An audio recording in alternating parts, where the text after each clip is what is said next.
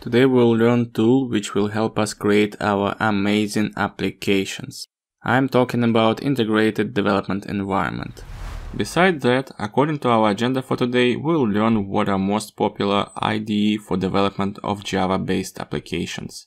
We'll download Eclipse and we'll learn how to configure it. So what is integrated development environment? IDE is a software application that provides comprehensive facilities to computer programmers for software development. An IDE normally consists of at least a source code editor, build automation tools, and a debugger. Some IDEs, such as NetBeans and Eclipse, contain the necessary compiler. Integrated development environments are designed to maximize programmer productivity. Reducing setup time can increase developer productivity, especially in cases where learning to use the IDE is faster than manually integrating and learning all of the individual tools. The most popular IDEs for Java development are Eclipse, IntelliJ IDEA, NetBeans, and Android Studio for Android projects.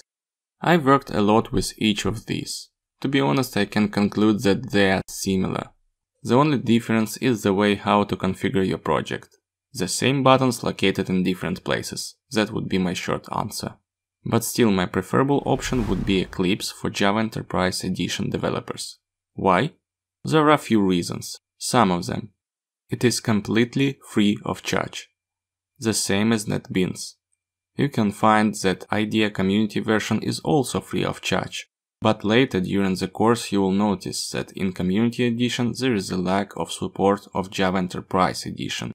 And you would need either to buy licensed version of IDEA, so-called Ultimate Edition, or looking for some workarounds.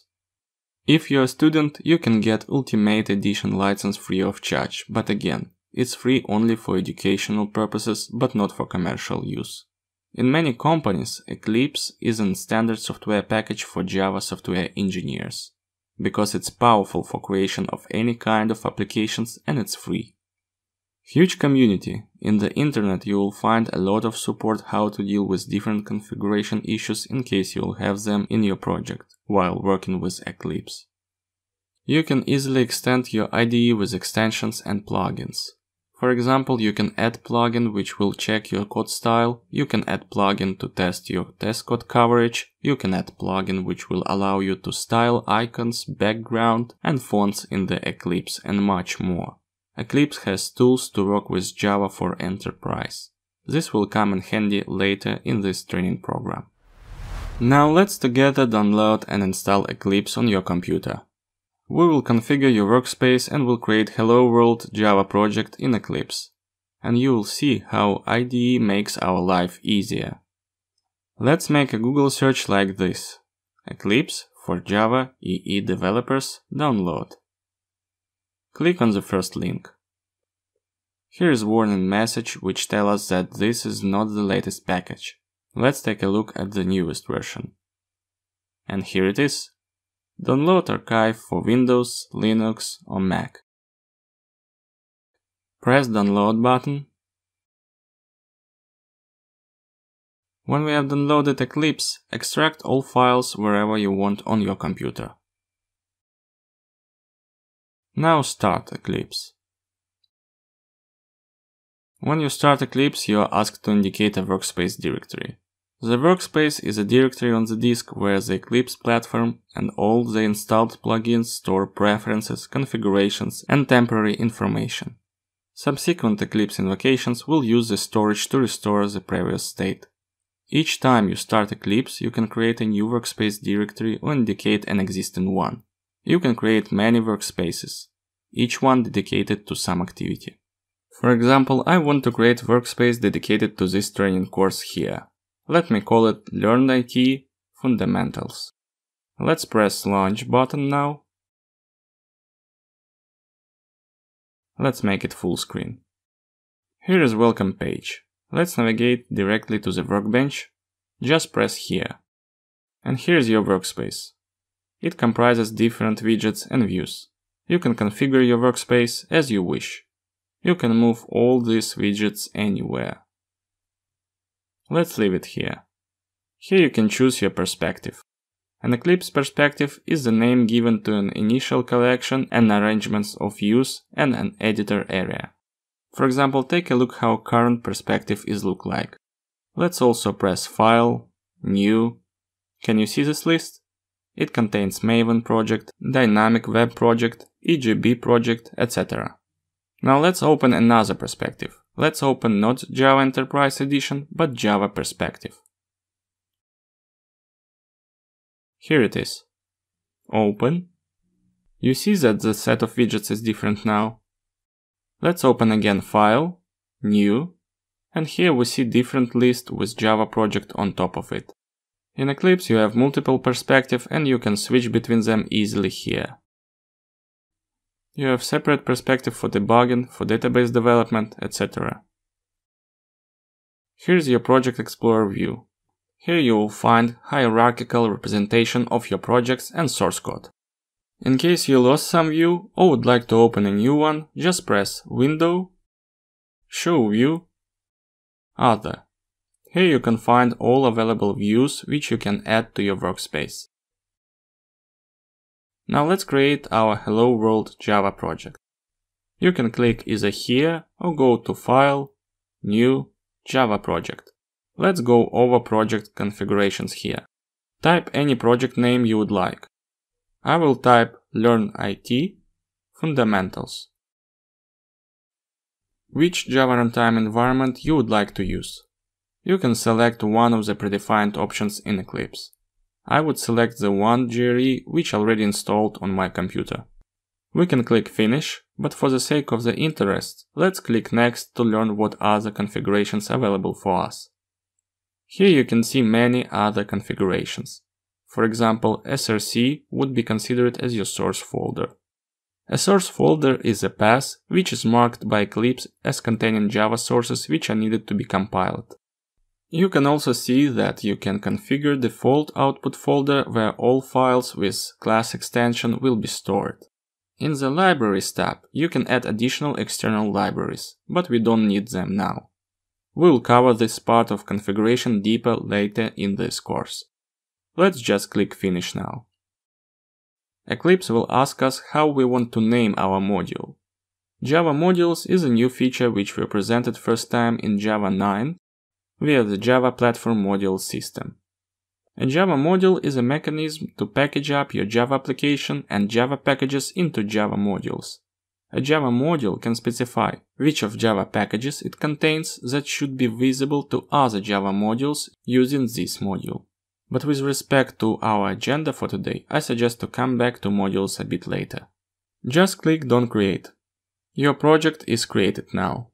And you remember that you need to create a class. So let's create it now. Let's expand your project. Do mouse right click on the SRC source folder. New. Class. Name of the class, Hello World. It has public modifier.